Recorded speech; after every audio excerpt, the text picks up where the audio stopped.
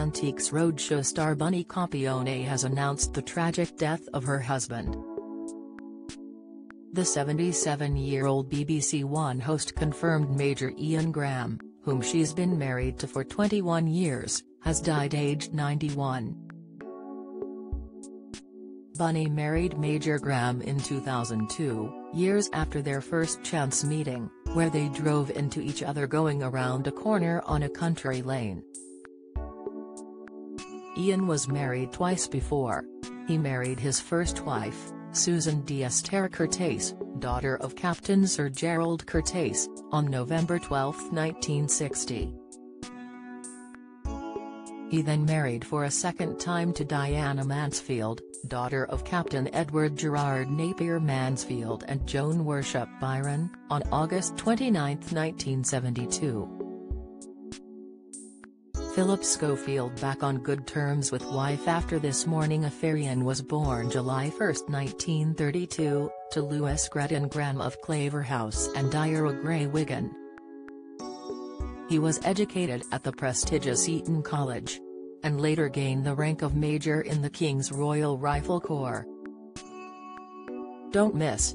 Jade Goody's concerns about sons before death that Bobby Brazier proved wrong. Latest, Dan Walker inundated with praise as he helps stop man from suicide. Insight, Jeanette Manrara's husband sparks parenting debate as he holds baby Lyra. Reaction, born Caroline Fisher in 1946 to squadron leader Francis Colburn Fisher and Iris Stewart, Bunny got her unusual nickname after she was given a coat that had a hood with rabbit ears on it.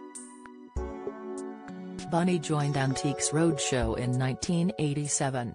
On the show, she specializes in automata, birdcages, costume and textiles, corkscrews, dolls, dolls' houses, pre-Victorian miniature furniture and soft toys.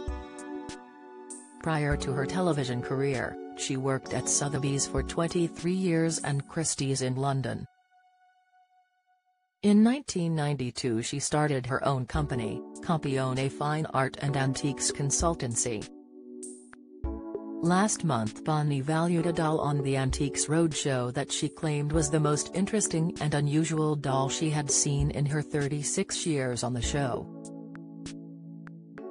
The doll, which stood 2 feet tall, was owned by two sisters who said it had been in the family for over 50 years. But Bunny surprised the duo by telling them their item wasn't a doll after all but a funeral effigy, which she had dated to around 1715.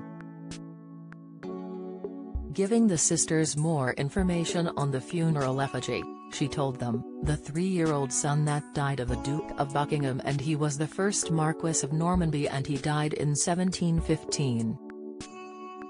So, in those days, the monarchy and aristocracy would make wooden and wax effigies to put on the funeral cask going to the funeral.